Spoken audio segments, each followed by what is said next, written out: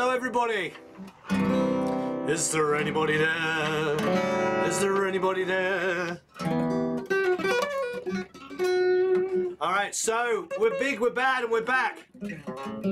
I see we have Anita who says we're 735 subscribers away from 200,000. Hello Ralph. Hello Alexi.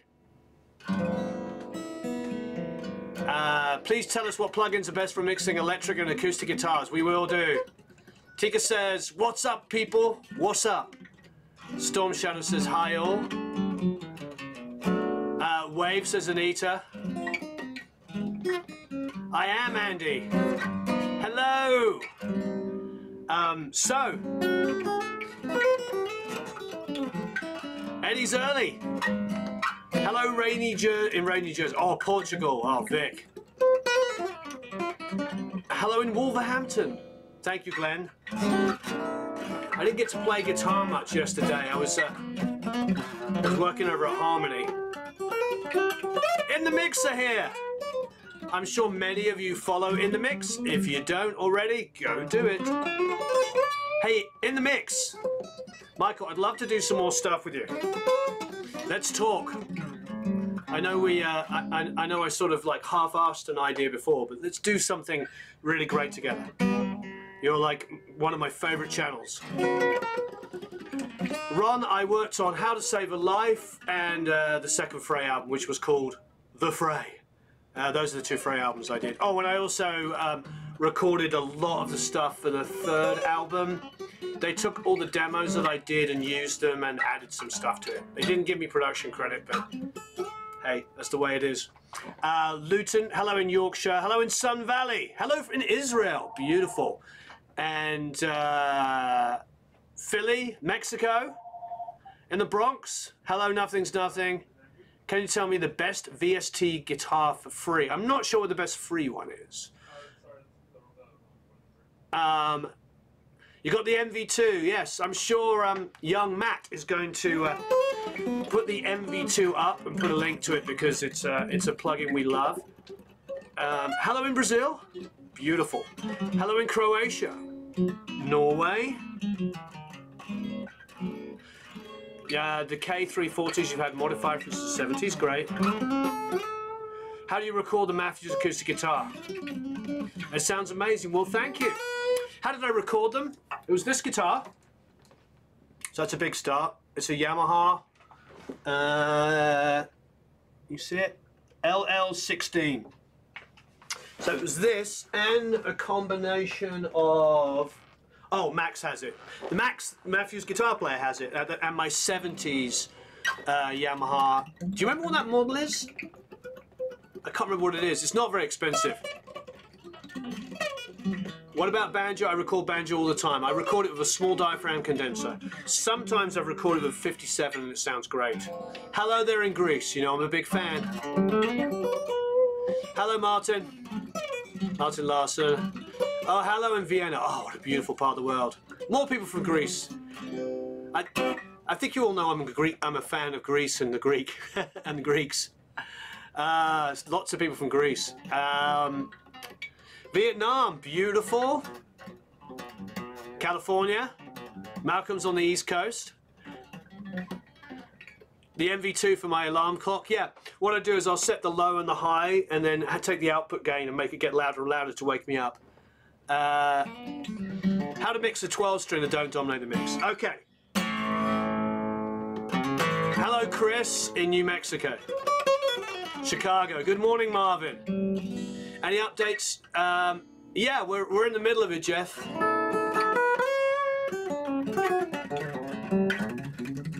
We're in the middle of it. Kentucky. Hello, Broadway Joe. Hey, Joe. How are you?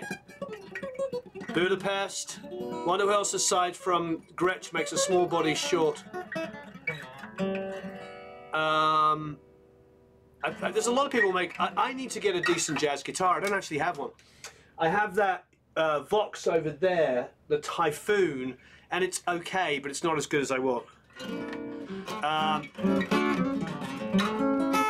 I don't have a red special. Can you believe it? I really want one, but I don't have one.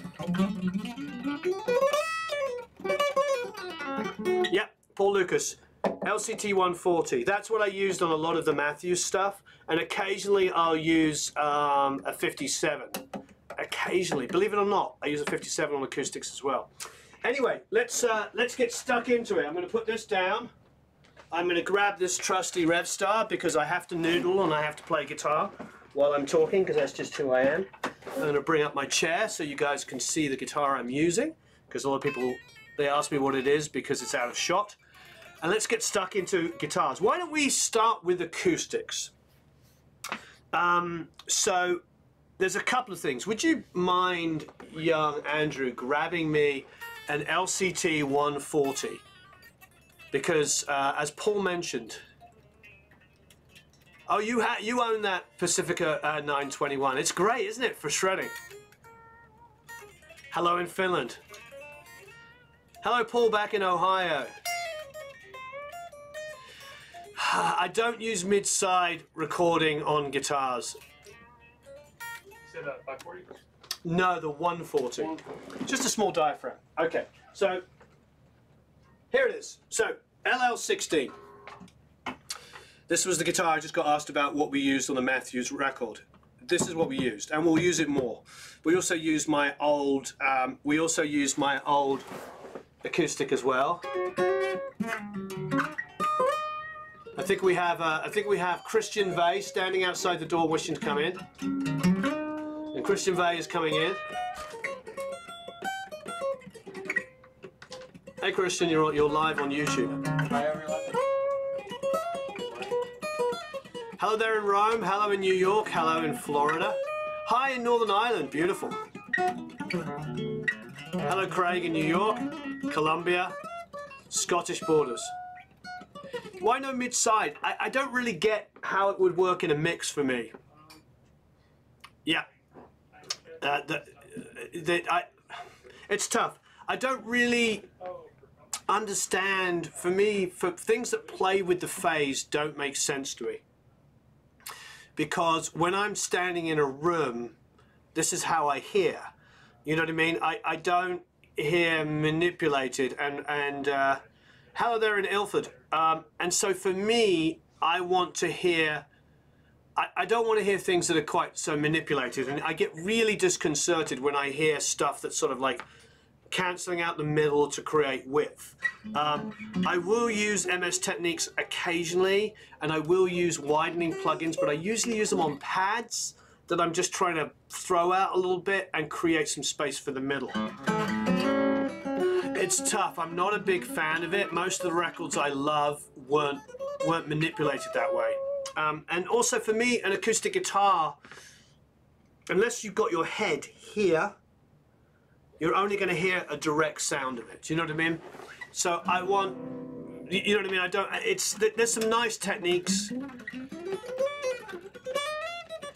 but ultimately not big on the MS thing. So when they can bring me can you bring me a small diaphragm then, if you can't find a 140? Just unplug one from the overhead. Can you bring it to me? Thank you.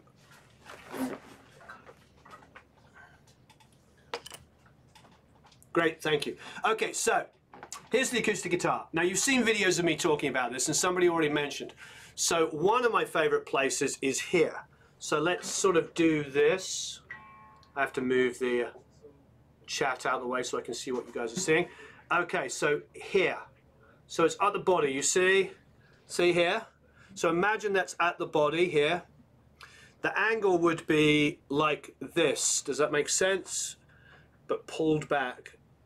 Okay, so imagine you're on the lower part of the body here. So about here, in the middle of the horn down here, whatever you want to call it. Then the angle is angled away from the sound hole and pulled back. Does that make sense? I'm going to turn this around. See? Like this. Now I'm going to bring it like this. Does that make sense? I'm trying to show every angle here possible. And this is a very inexpensive Lewitt microphone. You can use this, highly recommend it. If you're an Academy member, you can buy these at nearly 65% off because we have an educational discount. So those of you in the academy, you can get these for peanuts.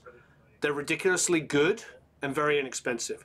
I used this on Aerosmith's record. I didn't use it on the Frey record because they hadn't made them then. It's too new a company. But I used them on Aerosmith, and I used them, it was when they were brand spanking new and just come out. And I've used them on everything, Ace's records, the Matthews. This is the secret weapon. It's really inexpensive. Sometimes when I want a big, fat, low middly, gunkier, but still sparkling top, I'll probably use a really expensive mic, which is a KM56, which the Beatles used, a Neumann. But the other thing, can you hand me a large diaphragm condenser?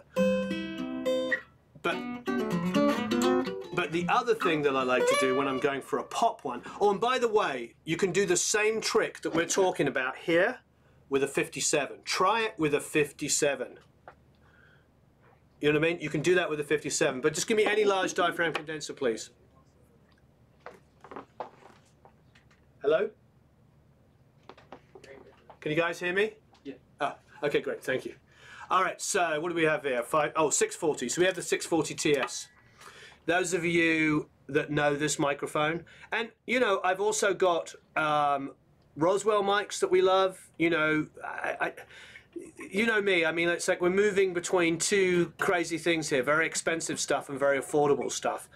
You know, to me, it's like it's got to be the best, or it's got to be something which is the best because it's incredible value for money. So anyway, I'll explain more about that in a second. So let's take this and then show you the pop place. This is the classic pop acoustic guitar miking. So what it is it's even. So imagine 12th to 14th fret, this area here, 12th to 14th fret, and go. So you see my fingers are here, 12th, 14th fret.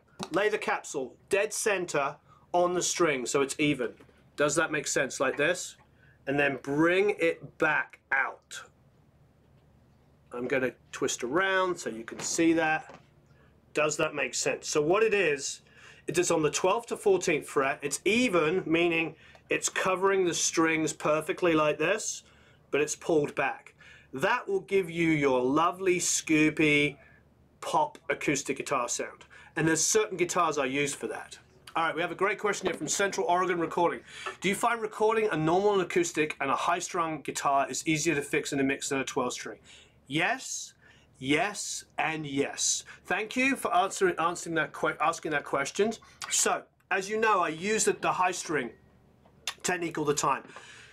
As a musician and an engineer, a producer, and a mixer, and all that kind of stuff, primarily as a musician, I was blessed to work with some of the greatest producers and engineers in the world. And one of those experiences was working with, can you close the door, you guys are talking? One of those great experiences was working with Don Smith. And Don Smith did all of the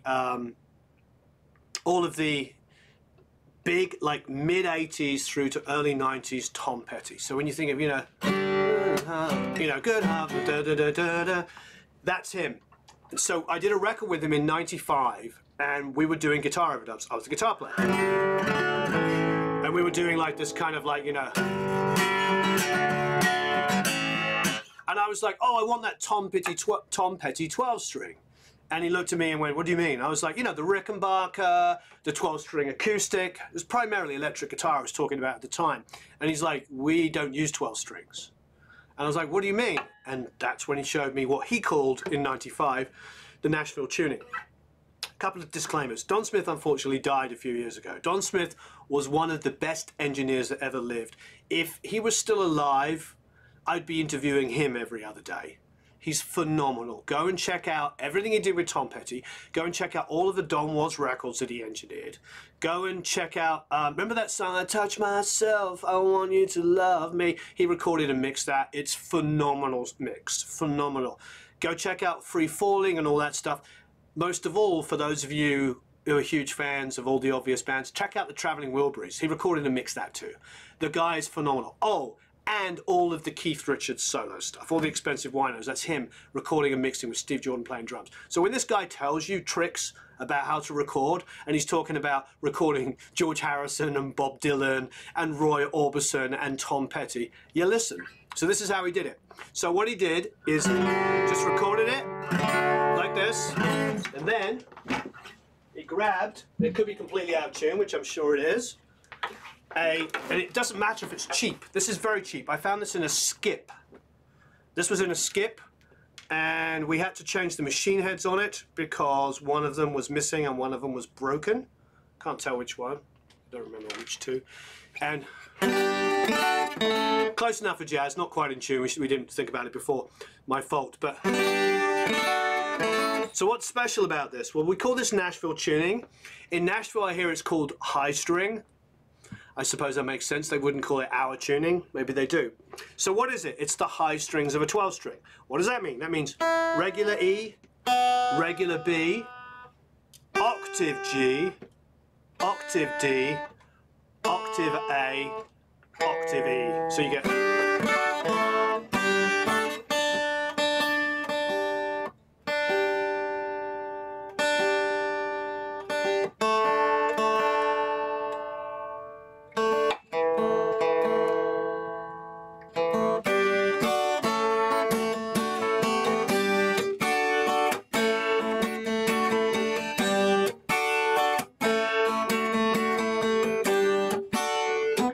So, you got that down, down, down, down, down, down, down.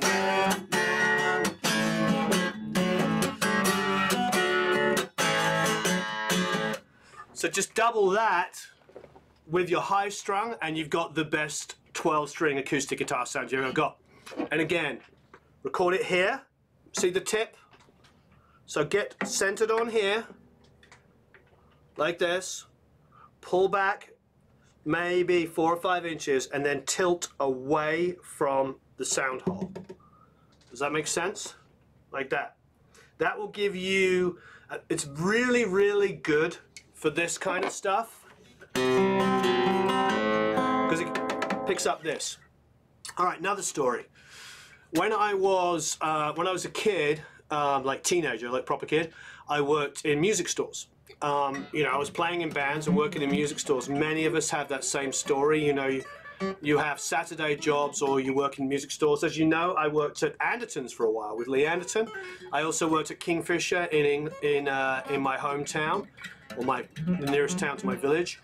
And both great stores. Kingfisher, unfortunately, is no longer there. And Anderton's is going from strength to strength. As you know, Lee's doing amazing things there. And we would have different players come in. In those days at Kingfisher, Colin Fisher, who ran the place, was a real aficionado of acoustics. I don't know if he...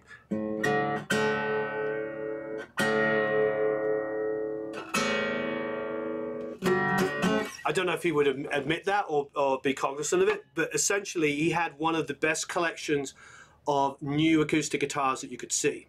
And he had a lot of Martins, and he also had a lot, at that time when I was working there at 16 years old, he had a lot of really beautiful classical guitars. Flash forward, John Williams comes into the store. John Williams, the John Williams. So I'm like this kid, like, and we had Brian May come in, we had John Deacon come in, I remember Gary Newman bought synths. He pulled up in a Ferrari and sent a girl in to pick up the synth. It's all very strange. This was a long time ago. Anyway, so very eclectic. John Deacon came in. I remember asking his son, who was probably my age or a little younger than me, whether he was going to be a bass player like his dad, and his son said, no, I want to be a drummer. But anyway, so all these different guys would come in, but John Williams was pretty hardcore. So John Williams comes in, and he picks up acoustics off of the wall, classical guitars, like you would. I mean, you know, somebody was helping him. And he did this, picked them up and went, held them and went like this, tap the top, and then put them back on the wall. Then pick up another one, tap the top, put it back on the wall, pick up another one, tap the top. And then he got one that was just live enough for him, that sounded like just enough, live enough. And then he would sit down and, you know. suddenly play the most beautiful classical guitar you'd ever heard in your life. Arguably the most beautiful guitar you've ever heard, classical guitar you've ever heard in your life. I can't really dispute that. But his selection process was whether the top was live. I don't know exactly what he was listening for, but it made me very conscious, especially with that BBC recording trick, which I've known for 30 or 40 years of my life, this particular BBC recording trick, that makes sense. And especially when you think of classical, because yes, there's definitely chordal work in classical, but it's at a minimum compared with rock and roll. Most of it is, most of it is plucked, and it's the right hand technique. So he was listening for something that was very responsive, very percussive. And so it all makes sense to me, that miking of the body, that idea that this top would be light enough to be resonant and percussive, and then if it was, and then it had the body when he was playing it, it was the perfect guitar. So, but remember, once again, we'll reiterate, for the pop one, and when you want a big smiley face pop acoustic, 12th to 14th fret, here, so that's the area, so the capsule's over it, and bring it back. You can come back quite far, but remember, here's about right, about 4 or 5 inches. The more you get back, the more you're going to get like the potential of a lot of woofiness from the sound hole. I'm at 12 to 14th is good about there for me, but if I start moving over here, I'm going to get this woof here. Now, don't get me wrong, you can EQ that out somewhat, but you're going to get a huge build-up. When I was working with Paul Gilbert, and he was doing he's an amazing guitar player, as you know, he was really aggressive, really, really aggressive in his EQ on the low end. Unbelievably so. I saw him go up to about 150 or 140. I can't remember, was it 140 or 150? And high pass it. Now, don't get me wrong, it wasn't like a super aggressive, remove everything from 150 and below, but it's where his shelf started. And so he took quite a lot out. Now, bear in mind, he's a rock player, and even when he's doing like his the super fast stuff, and he's really articulate player. I mean, one of the best guitar players I've ever worked with. But he's recording inside of dense music. He's going to have electric guitars, he's going to have bass guitar, he's going to have kick, whatever, but a lot of like chug and stuff, going on. So he was quite aggressive on it. Now, so getting back to that great question, yes. So that's the answer. Yes, I do. If I want a 12, oh, you're in Basingstoke. How old are you, with Filthy Phil? Were you? When did you go there? Hey, Stephen. You're not late. It's okay. Oh, the cell sets for high strung. That must be a new thing over the last few years of us all talking about it. Anyway, so I'll talk about not recording nine rung guitars in a minute. It's a kind of different. That's a good question. I will come to that in a second. But anyway, so covering that 12-string situation. Now the same thing. I know you were asking about acoustic guitars there, but also the same thing is you can do that also with electrics. And the classic, Don told me that the classic Tom Petty electric 12-string sound was 2 Telecasters. One high strung and one regular strung. That's the classic,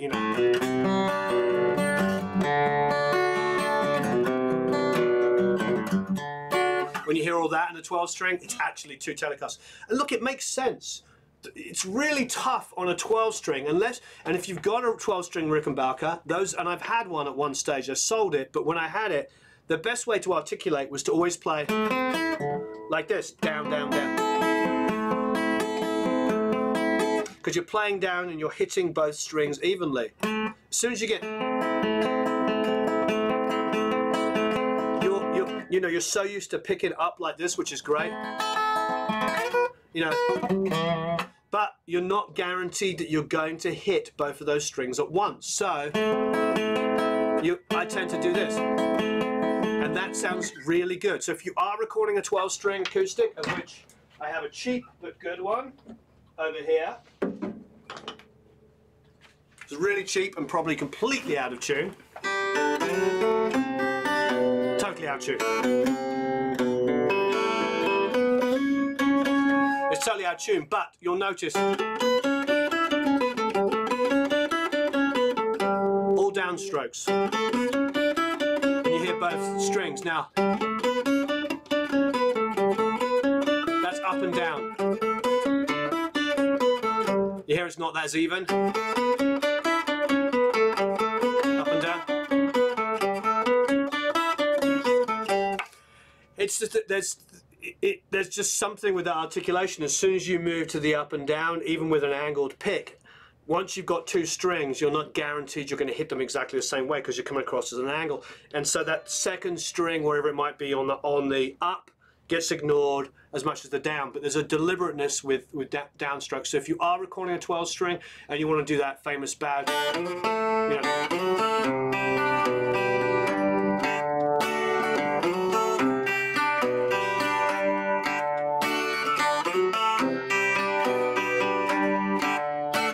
badly played, but the way to do it is all da da da da da da, all downstrokes really articulated well, which is a good thing anyway. You should be working on the articulation. You know, having great technique is fantastic, don't get me wrong, but sometimes employing one kind of stroke, just the same way, just for 1 second we'll get onto it, like bass players, all the great guys, James Jamerson, Sean Hurley, for instance, who plays with Mayer. I know he's not with Mayer at the moment, but who's he out with at the moment? But anyway, plays with everybody. He's one of the top session players in LA. He can play super articulate with 2 or 3 fingers. However, 99% of the time when he's tracking and it's just, he's using one finger. He's using one finger because you get that even. As soon as you get anya, anya, anya, anya, 2 different things. Doesn't matter what you do with this. Totally out of tune. As soon as you start getting into up and downs, it's never going to be as even as one complete stroke. That's why all the great session players, they're not trying to show their amazing technique, they're trying to get great results. And it's quite deliberate. And you listen, you watch guys like Tim Pierce play, it's very, very deliberate. It's very articulated. It's about getting a great recording. It's not about like, hey, look at me, I did this, you know. Anyway, that's a whole other 5-hour discussion. We're starting to add up our acoustics here. So let me quickly reiterate. I know it's the 3rd time, but okay. Here's your tip. Small diaphragm. I'm using a Lewitt, an inexpensive Lewitt. This is where it should be placed. Okay? Pull it back about 4 or 5 inches and then point it up away from the sound hole. Does that make sense? Can you guys see that? Okay, that will give you 90% of situations. You want perfect pop acoustic guitar, 12th to 14th fret. Make sure the diaphragm is exactly level with all of the strings. If you want more bass, go up. If you want more treble, you go down. But I go even, 12th to 14th fret, and then bring it back again the same. Probably a little further back, but if you come too far back, you're going to start picking up too much sound hole. If that's what happens, and sometimes you have to come back because the guitar player, he or she moves around a lot. So when you have to do that to get an even sound, point it a little bit at an angle. You see what I'm doing? I'm pointing a little bit of an angle, so it points more towards the strings and away from the sound hole. So that's our little refresher on acoustic guitars. The other thing about acoustic guitars, and we'll talk about it for a second, is mixing. When you're mixing acoustic guitars, you have to decide what is their purpose in your mix. I use acoustic guitars in rock all the time. Sometimes some super heavy rock stuff has acoustics. And we'll get on to double miking in a minute, and we'll get on to double miking, and we'll also get on to classicals in a minute. You have to decide with rock and roll acoustic guitars is what is it there for? What are you doing? If it's literally singer-songwriter, then and it's predominantly the guitar in the mix, I'll probably pull back in an ideal situation and use a little bit more of the room. So when I did some acoustic stuff with, I did an acoustic EP with the Fray like 10 years ago in Blackbird in Nashville. And what I did is they had this little room that was pretty live, and I just pulled back the mic about this far back from the acoustic and the vocal mic quite a long way back, and I picked up a little bit, not a lot, but a little bit of the room ambience, because that was all that I needed. I didn't want to record a super dry, super up front acoustic, super up vocal, sorry, super up front acoustic, and then smother a bunch of reverb on it to try and make it sound like it was in a room. Why not just record it in a room? And because it was done live, there wasn't much I could do. It wasn't like I was going to suddenly tune the vocal.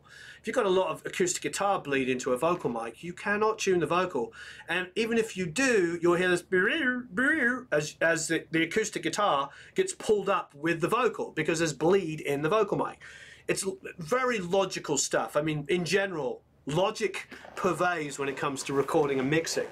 So, so a lot of the answers to the questions that are coming in here are, what are you trying to achieve? Now, when it comes to rock, I will always record one mic. And I'll always record one mic because I'm trying to make the acoustic serve a purpose.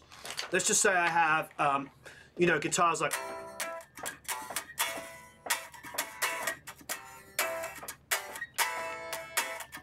That's distorted, down, down, down, down.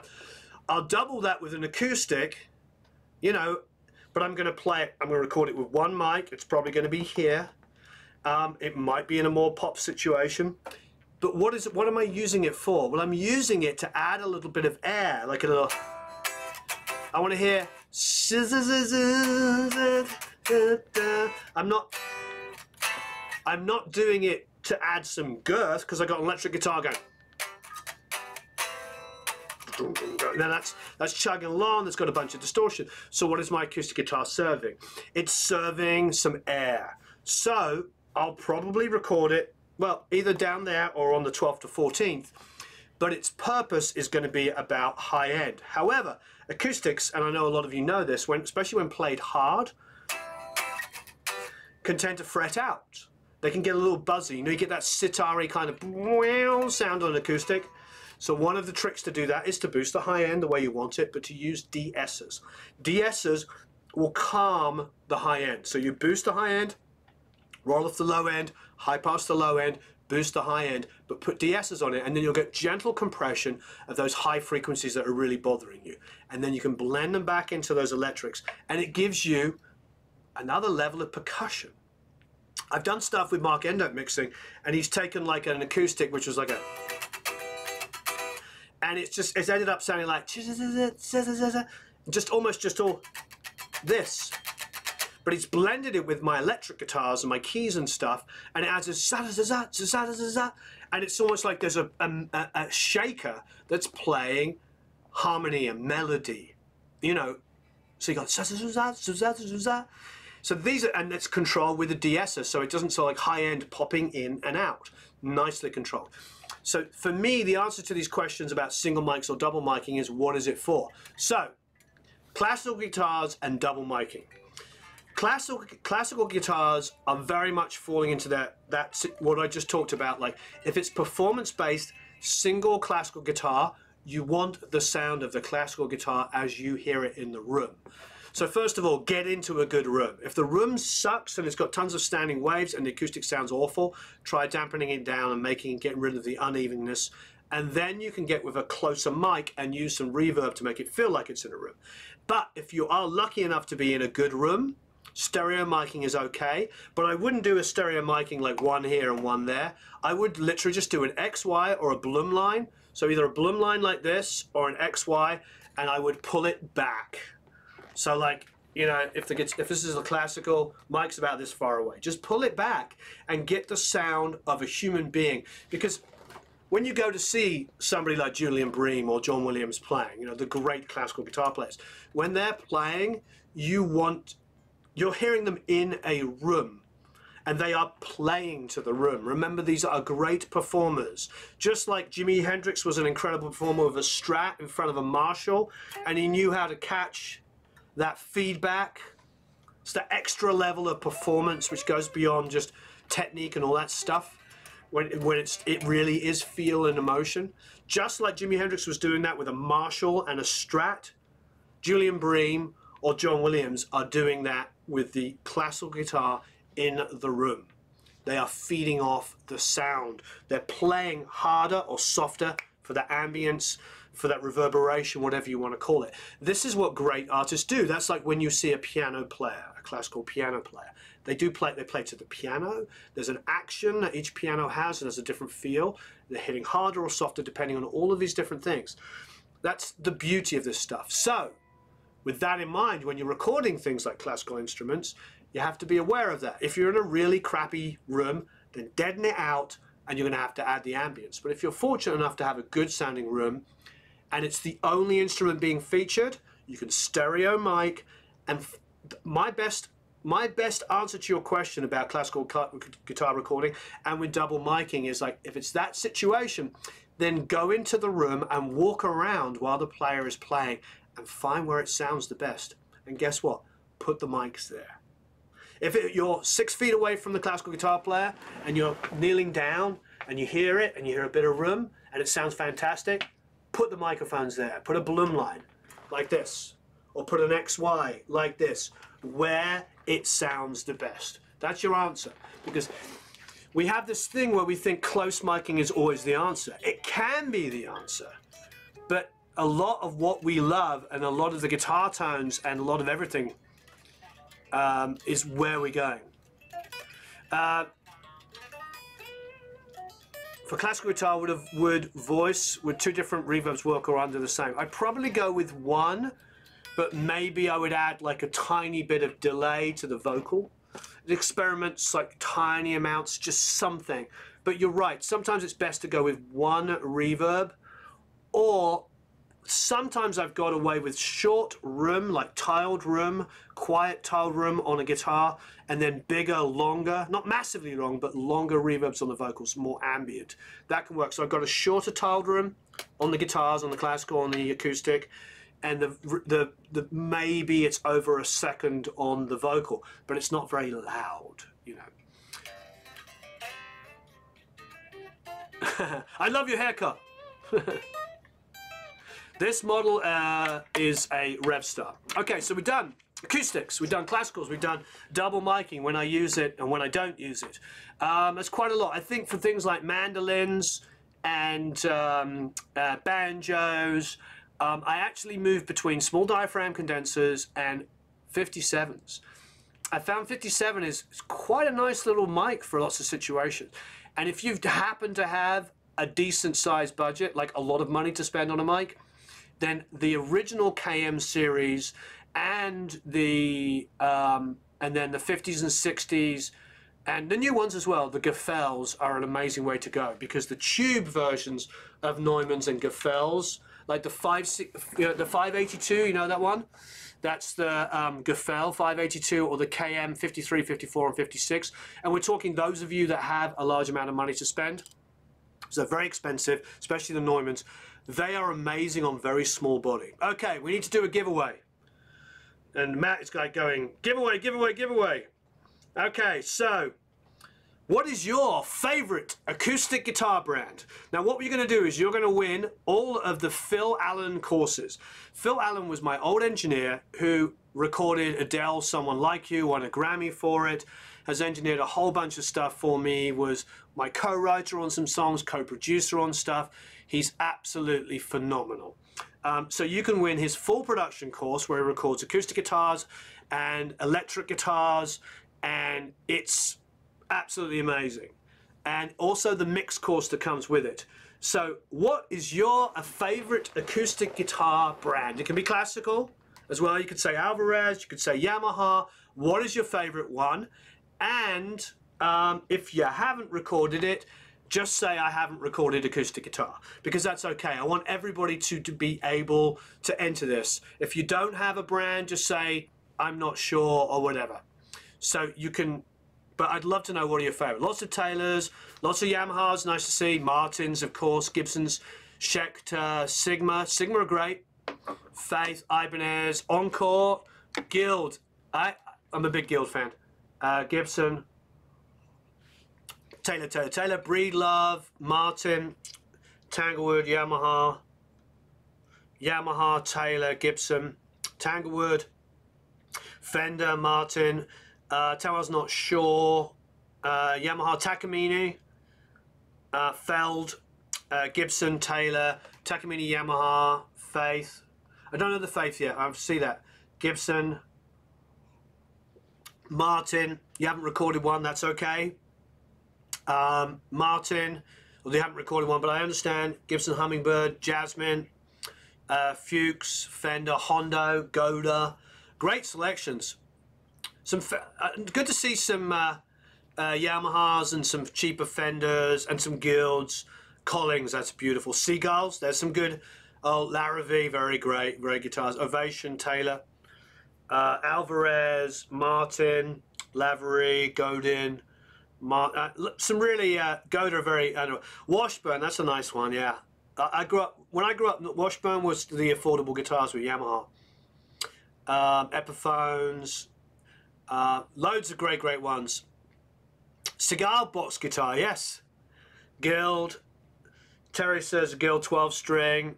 Boucher or Boucher, I'm not sure how to pronounce it. Sorry. Czech brand, can't remember the name. Mike Michaels, hey! So you won the 2 courses, the production and the mix course. Fantastic. So Mike, just email Matt and he will get that to you. Absolutely wonderful. Okay, so we've done a lot of that. We've done a lot of acoustic guitar stuff, and we've talked a bit about the EQ and about using DSs. It's a big deal. So let's talk about electric guitars. And just so you know, we are going to get into amp sims. We're going to do a lot of discussion about amp sims. Not today, but it's coming. It is coming, so stay tuned. Oh, and by the way, if you haven't already, please like and share.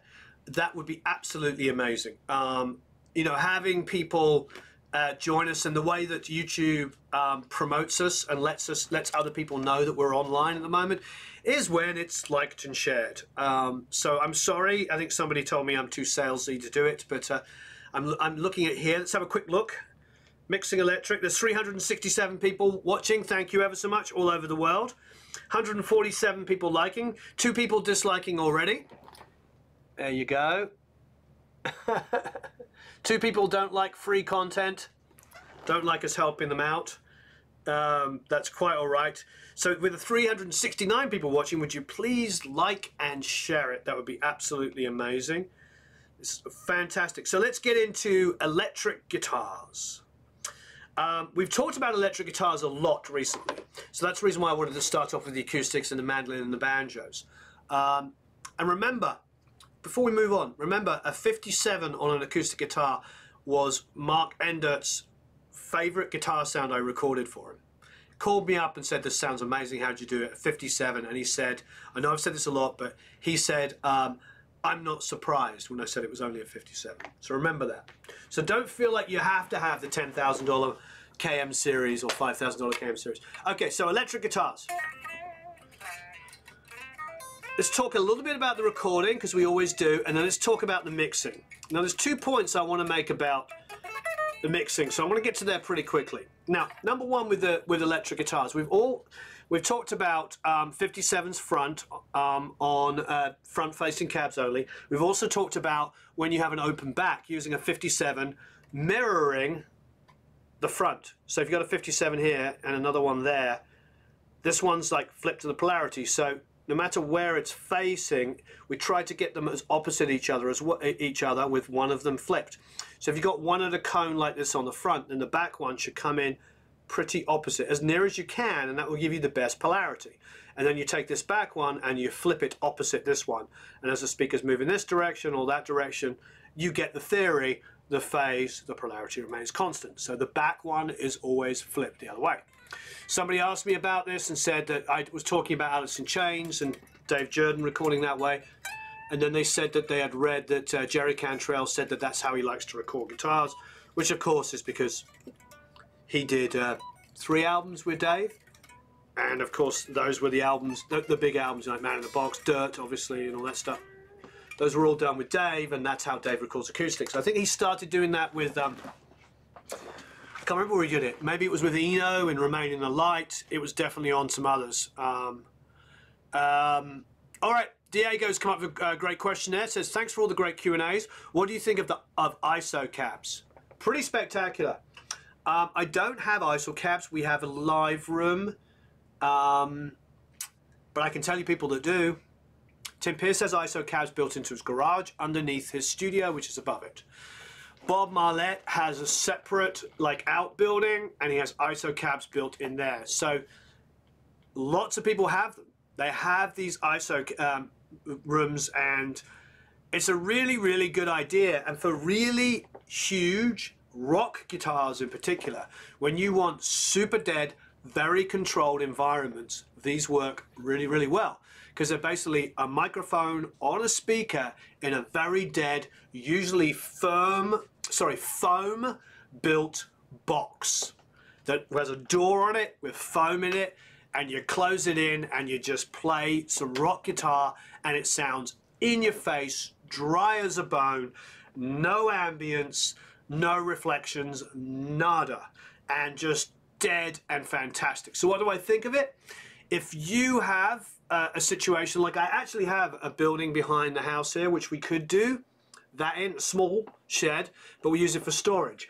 But we could put a plate in there. I thought about doing it before. If we had extra storage, I could put a plate in there, and I could also put a storage room in there. I mean, an ISO room in there, and put like some 412s, you know. And we were talking about with Dave Jordan has 412 cabs with multiple speakers and different makes of speakers in there. Bulldogs, Blue Bulldog, you know, from a Vox, Vintage 25, Vintage 30, and I think an Eminence, I don't remember now. But 4 different speakers, 4 mics on it, and then he chooses, either blends or chooses which one he wants with an amp. Great idea. So you could have that. You could get yourself a Marshall 412, put 4 different speakers in there, mic them all with 57s, and have them come up, have them in an ISO booth and have them come up on your console or whatever coming up in your DAW with 4 different inputs. You swap over the amps to all of these different inputs, and it's remarkable what you can get. So it's a good idea if you've got the space and you want it. Now, it's not going to give you what I was about to talk about, because we did the 57s and we talked about, you know, different mics using 421s, about 609s and Sennheisers. It's not going to give you that, thank you, Bill. It's not going to give you that amp in the room sound. Now, yesterday, after I finished my session, or as I was finishing it, I was hanging out with Matt, who was assisting us, and he played me a mix he was working on, and it sounded like punk rock meets AC/DC. So I said to him, do you know Highway to Hell? And he didn't know the album Highway to Hell. And I said, go listen to Shot Down in Flames. So there you go. Do this for me. And everybody who wants to talk about electric guitar tones, go and open up, you know, make a note of it, go and listen to AC/DC, Highway to Hell. I actually think that's their masterpiece album. It's the first one with Mutt Lange, before Back in Black, and I believe it is a masterpiece. But listen specifically to the guitar tones. Listen to Shot Down in Flames and hear the room in the guitar tone. Now, to me, it's very controlled. What does that mean? It means that it's mic'd directly with a room tone blended together. It is a phenomenal sound, and even now it sounds fresh and exciting. Getting back to, so okay, so we're talking, so listen to that. It's probably like an 87 in a room blended with that amp mic. So go and listen to that. Shot Down in Flames or the whole of Highway to Hell to listen to some of these tones. Somebody last week asked me about drum tones and how to get AC/DC. Well, how about how to get guitar tones like that? So I have 2 things I want to talk about with mixing electric guitars, which I'm going to get to in 2 seconds. But let's do another giveaway. So we're going to do 2 Phil Allen courses on production, and 1 is on mixing. Phil is my old engineer, a very good friend. He's actually my daughter's godfather. That's how close we are. And a wonderful, wonderful guy. Won a Grammy for recording Someone Like You by Adele, which I believe is the biggest selling single of the last 20 years. So he's pretty talented and a wonderful guy. So the courses are really good. It's got a full Phil Allen production course where he produces a song from scratch. You see pre-production, the whole process of recording, and then there's a mix course mixing the song in the box. And it is really, really good stuff. Okay, so first of all, would you like and share? I see that there are 367 people watching. Thank you. 240 likes. Please, let's get that up to over 367 likes. Okay. Oh, Matt wants me to mention this. Sorry, Matt. We are doing a live webinar with Bobby Alsinski on June the 6th at 4 p.m. Pacific Standard Time. Live webinar, June the 6th, 4 p.m. Pacific Standard Time. There's 5 easy steps to get your recording sounding like a major label release that you can hear on Spotify or the radio. That's what it's called. Now, if any of you are on an email list and were notified by email, there was actually a little link to that as well. So it's going to be with Bobby Alsinski. It's going to be a lot of fun. If you know Bobby, he's a great writer as well and has written some really definitive books which are considered to be some of the best books on recording and especially on acoustics out there. So check that out. That's June the 6th, 4 p.m. Pacific Standard Time. Please make a note of that. Okay. So, how about this? It's a good one. This is one of Matt's suggestions. Guitar players everyone should know about. I suppose the way that I would say that is, who are the guitar players that maybe, because I hear the word underrated a lot, who is somebody that you believe is, they can be famous but not talked about, they could be unknown, they could be anywhere in between. Give us and tell us, who are the guitar player or players that you believe that we should all know. This is a wonderful community, so let's help each other out. And this is to win the Phil Allen production course and the Phil Allen mix course. So who is somebody that you believe, male, female, you name it, that you believe doesn't get enough recognition? Paul Kossoff came up straight away. Oh, Rob, I'm not choosing. That's Matt's job. Zappa, great. Holdsworth, Peter Green, Phil Kagi. Starting off, you know, Paul Kossoff. Dude, it's up to Matt to choose. But anyway, yeah. Kossoff with that kind of, you know.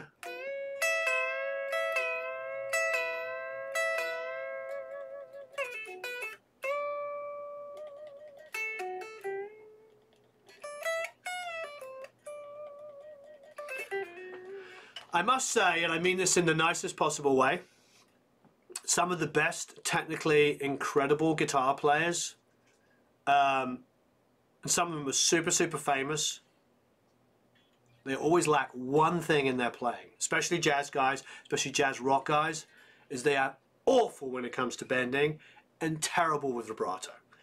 And that's almost every single great jazz rock guitar player I know. They just don't get it. And when I say to them, do you like Paul Kossoff, and they say he's okay, I'm like, that's why you're not very good. Because you listen to Kossoff. You know that solo,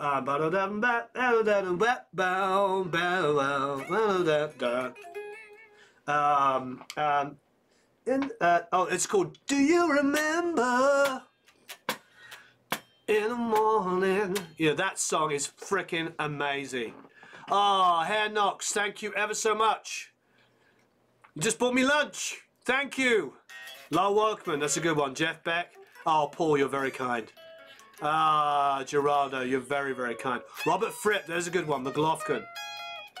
B.B. King. Rick Beato. Rick's a great guitar player. Gary Moore, great ones. Yeah. Malmsteen's vibrato is good. Yeah, a lot of rock guys have really good vibrato, but yeah, they're good. Jason Becker was amazing. Poor guy, incredible. Yeah, Kossoff on Do You Remember? Ba-da-da-da-bow, ba-da-da-da-wow, ba-da-da-do. Oh, Nigel Dawson won something. Nicely picked. One of our, congratulations. Nigel's been, that's right. Nigel has like been here since the beginning. Nicely done. Dave Matthews, George Harrison. I mean, these are all great. Martin Knopfler, yeah. Satriani, Vi, Slash, Joe Walsh, Billy Gibbons, all fantastic. Brian May. Brian May has an amazing vibrato. Let me tell you my quick Brian May story. So when I got to meet Jeff Beck years and years ago, I got to spend a day with him, and I think I've told you guys on and off lots of stories about it, but there's like 4 or 5 hilarious things. But it was right at the end of the day. It was like night time, about 10 o'clock at night, and I was about to leave, and we're at the bottom of the stairs, like at the door, like talking guitars. And we've been doing the whole time is talking guitars and guitar playing, and the phone rings, and he doesn't answer the phone. And Jeff's like, oh, he's got that Spinal Tap kind of, you know. He's from South London, like a lot of my family. And he's like, oh, I'll just go to voicemail, you know, whatever. No, it wasn't voicemail. I let the machine pick it up, I think he said. And he had this, you know, ring, and then he had to... And we carried on talking for like 20 minutes. We're standing at the door talking about guitars and guitar playing and amplifiers and all the stuff you do. And then he says, no, I'm just going to go and check that message. And he goes back and he hears beep. Mind you, the phone hadn't rung all day, so obviously he doesn't give out his home number to many people. And he comes back up to the door and says, oh, that was Brian May. And I'm just like, at this point I'm like completely white because I'm hanging with Jeff Beck and we've been jamming and swapping guitar riffs. And, you know, when I say swapping, that's humble, believe me. He was showing me a lot of stuff. But anyway, we just had this day together, and now he's like, the only time the phone's rang, it's Brian May, and my world's exploding because, of course, I'm the biggest Queen fan. And he says to me, he goes, it's Brian May. Do you know Brian? And I was like, no, but I know his vibrato. And he just pauses and he looks at me and he goes, lovely, innit? And I just remember what a great guitar player, geeky guitar player moment, that you can just bond over the fact that Brian May has a wonderful vibrato. You know, it's just like that kind of stuff. Thank you ever so much for buying me lunch, Senor, Mr. Hernox, or Hernox. I don't want to mess it up. Really, really good. Anyway, Tim Pierce. Yes, you guys are very correct. Tim is one of the great guitar players. I think he's in the top 5 most recorded guitar players of all time. Okay, so what did I want to, before we do the last giveaway, let's talk about EQing. Let's talk about mixing guitars. One of the things with electric guitar, which gets ignored a lot, is the recording. And I know that sounds really freaking obvious, but we have 2 things that we have to talk about here. We have to talk about, like, because there's a lot of like mixing this, mixing that, but a lot of the great stuff, and if those of you in the academy will notice this, sometimes I give you stuff that needs a lot of work, but there's quite a few songs where you pull it up and it sounds great. You remember I was talking about the Rick Springfield album that came out a few months ago that I mixed? And it's when I was given the rough mix, and I went up against a bunch of other mixers, and I won the mix off, if you like. So that was really very gratifying. But when I heard their rough, I was really blown away. The vocals sounded fantastic. The bass sounded great. The guitars were phenomenally well recorded. It was just the drums hadn't had any love in the mix. So when I did my first mix, I just got those drums absolutely slamming, but I kept the guitars almost as they were.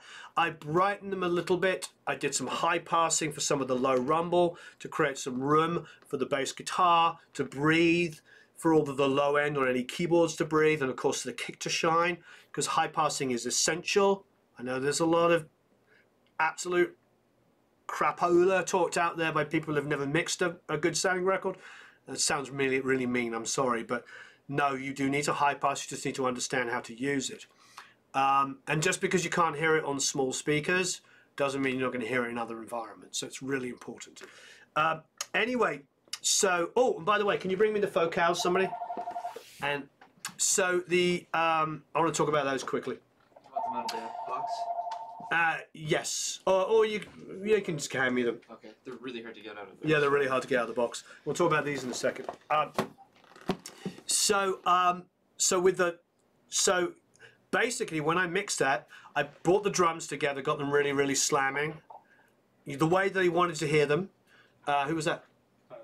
Oh, Sales calls. Would you like to buy some solar panels for your studio? Probably one day. Anyway, so I just brought those guitars up, brightened them ever so slightly, rolled off and high passed, and that they came to life. Ah, Mike Campbell, yes. So that is that's kind of a lesson for me. If you're rescuing your guitars a lot, that's a little bit of a difficult situation for me. I believe that really what you need to be doing is spending more time on the recording and capturing the way you want it to be. Now, you don't need to, Kevin. It's just I get hit by so much stuff, and if you do, I will definitely favour it. I'm obviously, but you don't need to. I try to pick out stuff here, but I'm talking about different things as we go. I just appreciate when people do. So with me, I just want to make sure I cover all the points that are important here, so everybody gets really good information. So for me, mixing should be with the guitars in particular, because it's really difficult to completely rejuvenate. Yeah, phone rings. It's Brian. Do you know Brian? It's really difficult to rejuvenate a sound. Now, I did something recently with a couple of years ago with Blue Coupe, which is the Bouchard brothers from Blue Oyster Cult, with Dennis Dunaway, the bass player from Alice Cooper. The band's called Blue Coupe, and they sent me an album to mix, and there was some guitars that had a little bit of a hollowness to it, so probably some phasing issue, maybe with double miking, and I was able to use multiband compression to bring some of those lows back. But ultimately, if there's a lot of fix-it stuff to do, then I might go back to the the artist and the producer or the engineer and ask them to re-record. It really depends on that. But the thing is with electric guitars, I really feel like you need to get that sound you want as much up front as possible. So that's where I think these days, because of the difficulty for some people, not all of us, depending on the situation, not being able to record, a loud electric guitar, that's where I think virtual amps are starting to come in. And we're going to get massively into virtual stuff. Okay, later. Don't worry, it's coming. So I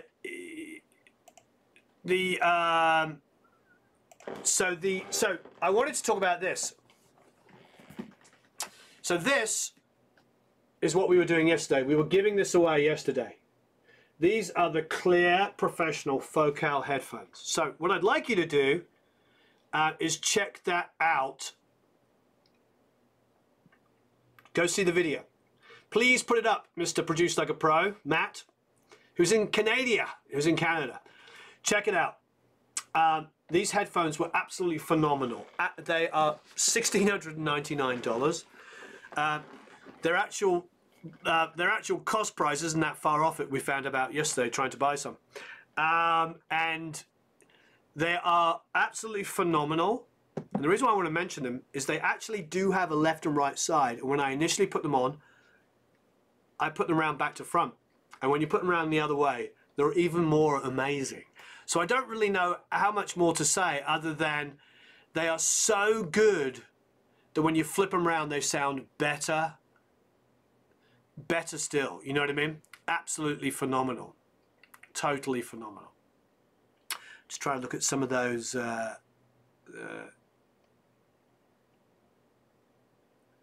trying to look at some of these comments here. There's the headphone giveaway from yesterday, so please check it out. I should, do you want me to keep the phone in there?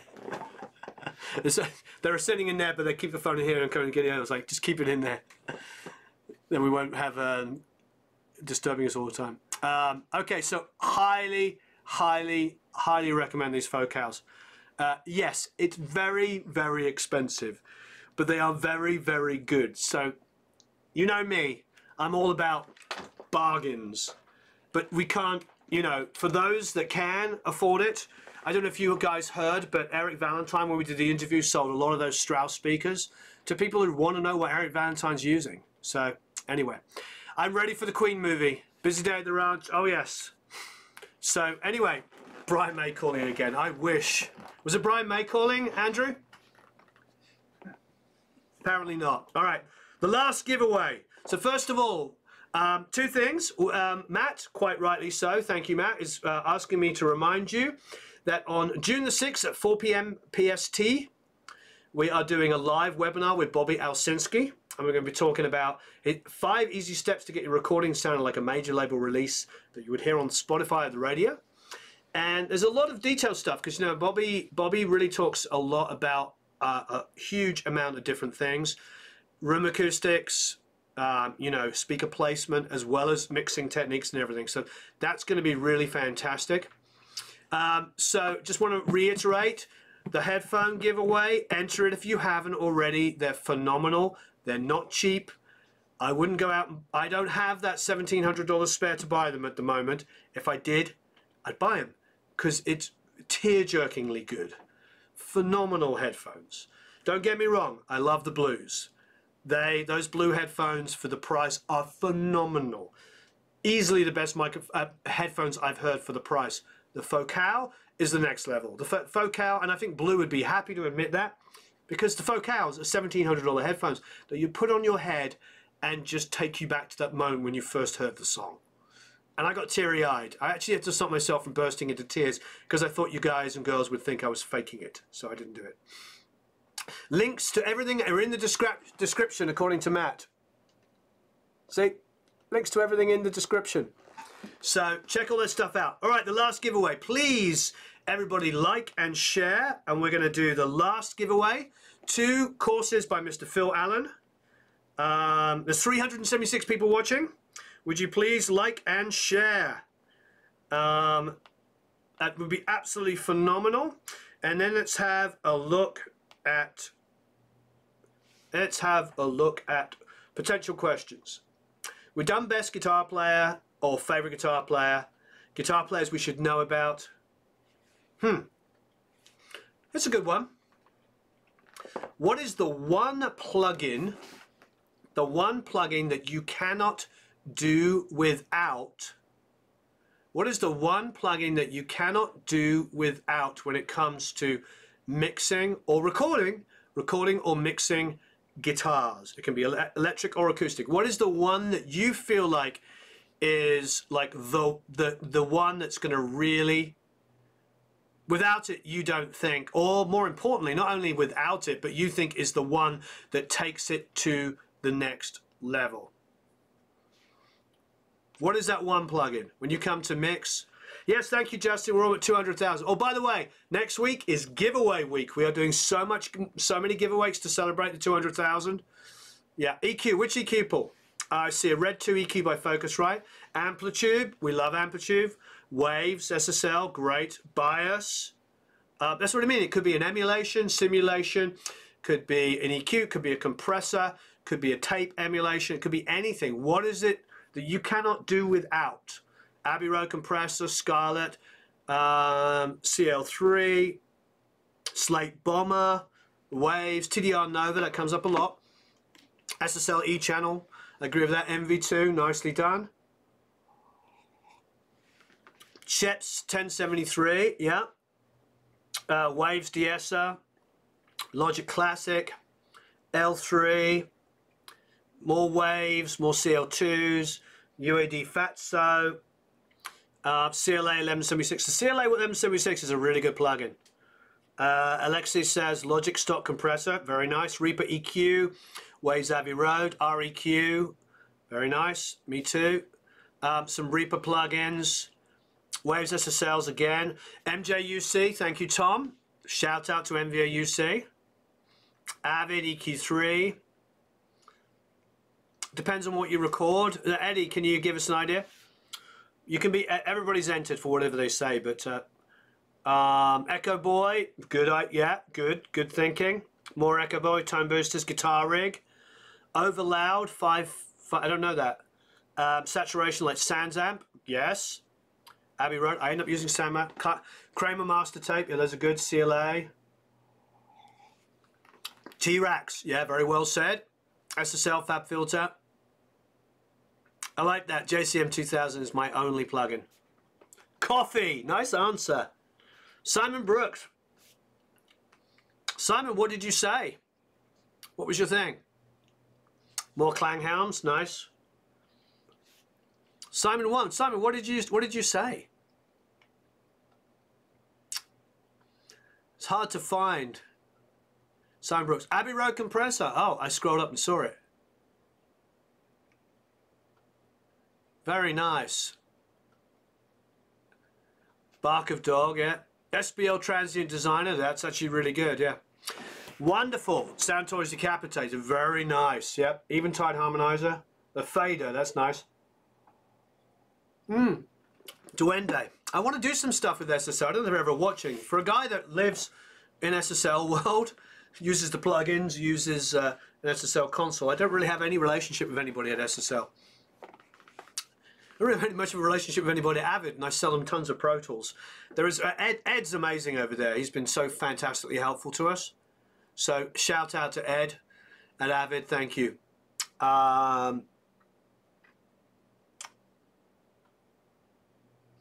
Kramer Tape, Melder, CLF. Only had $200 to spend to buy a bass to record. Which one? I would buy a used Mexican jazz bass or Mexican P bass. Just buy a used one. I have a jazz bass. Between that and my PVT 40, and of course my brand new, absolutely gorgeous.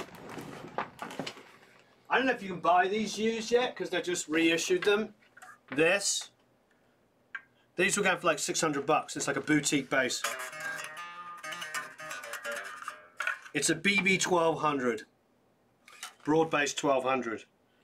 It is absolutely gorgeous.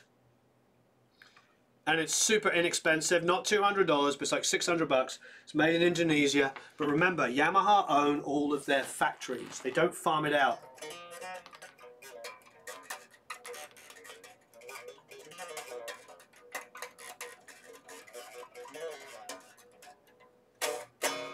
Gorgeous. Absolutely love it. Okay, everybody. You've been absolutely wonderful. I have to go, because I have to go to Harmony. And great, please like and share. Thank you ever so much. You've been an amazing audience. We're back on Tuesday.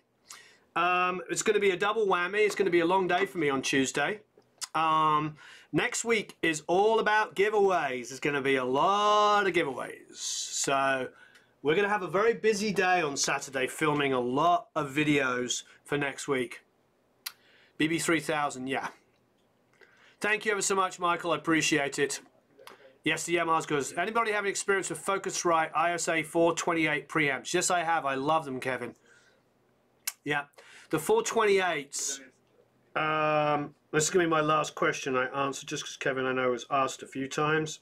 ISO 428. I'm just looking up at a picture to make sure it's the one that I know it is.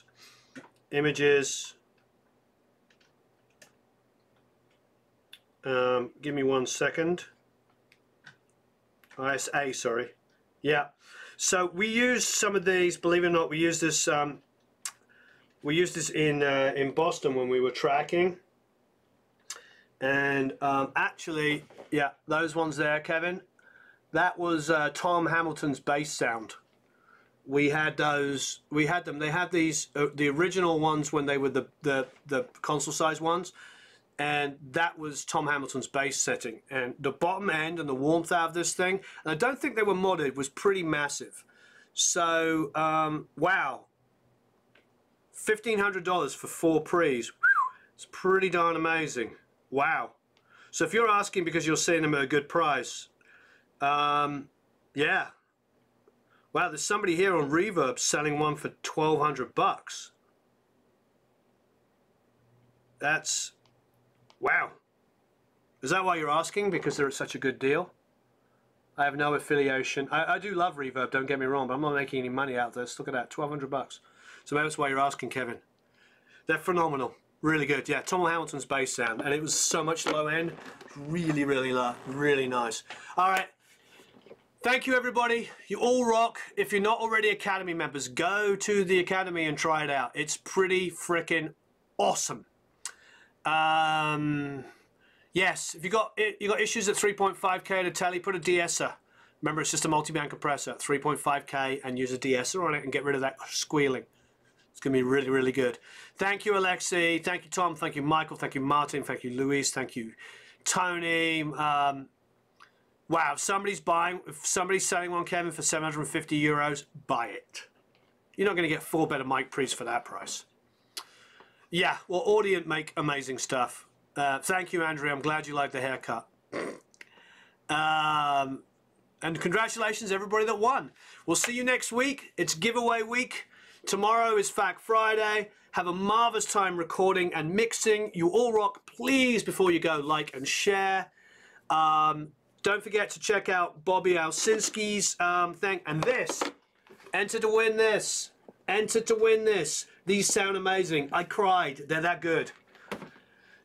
Thank you, everybody. Thank you, everybody. Have a marvelous time recording and mixing.